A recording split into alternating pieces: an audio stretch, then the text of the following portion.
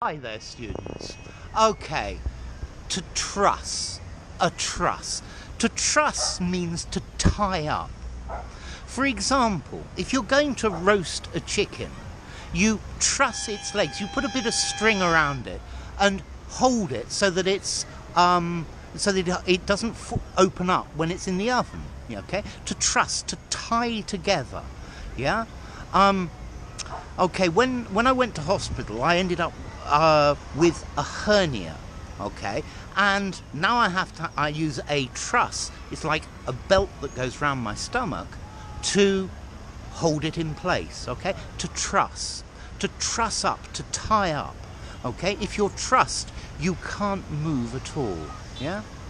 So, to truss, yeah, think about the word, not the background. Anyway, enough. If you enjoyed the video, give it a rating, subscribe to my channel, and I'll see you soon. Bye for now.